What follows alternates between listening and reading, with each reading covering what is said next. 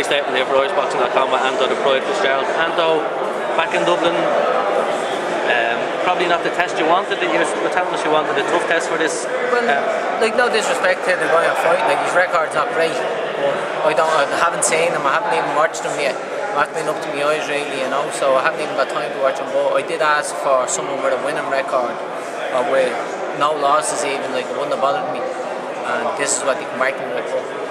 Did they give you a reason for it, or? No, they just, that's who they had. They had that fella already, so that was the reason really. And obviously you're looking for bigger fights at light middleweight, but do you think it'd be decent to get a couple of fights at the weight to see how you are, or? Well, we're going to get this one out of the way, and then I'm going to start calling everybody out again. Like, you know. Do you want to start now?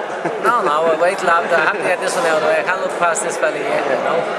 Well, so, yeah, looking straight for a big fight. I'm looking straight for a big fight after this one. Are you looking to put on a bit of a show here in the States? I know you always bring a crowd with you, so that brings its own pressures. Are you looking to put on a bit of a show? Well, I'll have to put on a bit of a show, like after the last one that I had boxed here in Dublin, you know, so I just have to live up to it now.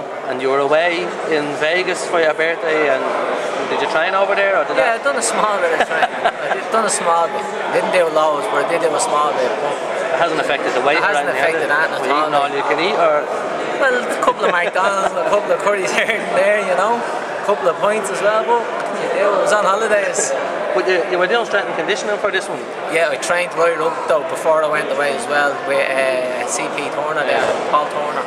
He was training me right up, and then when I come back then I'm after being out there with Nolly O'Brien and Oxy Fitness.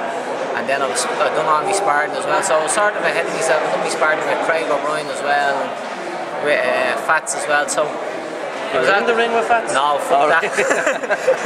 So I was at the way in training, so I was ahead of myself before I went away. So. And did you notice the difference with the bit of strength and conditioning? I know you noticed the difference in your diet, you were saying previously. Well, I noticed a lot, like, even with the sparring and with the conditioning, like, I noticed that I was a lot fitter and was more relaxed then. I knew I had fitness there then, you know. I wasn't trying to just in and go for a war and then go out tired.